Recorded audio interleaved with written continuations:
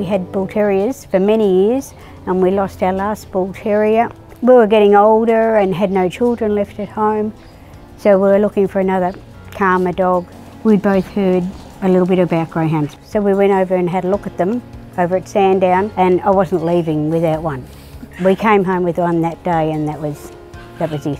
We went out 2 weeks later and got another one, realised he needed a bit of company, and as we got more involved with the dogs and fostering, you realise that each time you foster a dog, another one gets a home. We have 7 greyhounds and yet they are all different.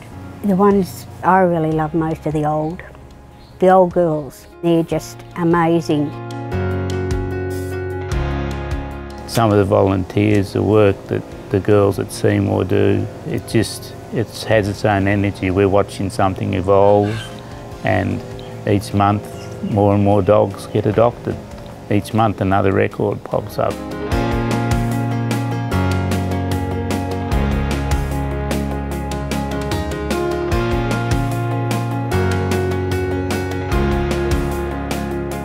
We did win the Chairman's Award.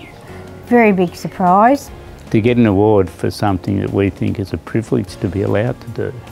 People outside the industry have no idea what goes on, but to be awarded by the people that run this thing, that was very special, yes.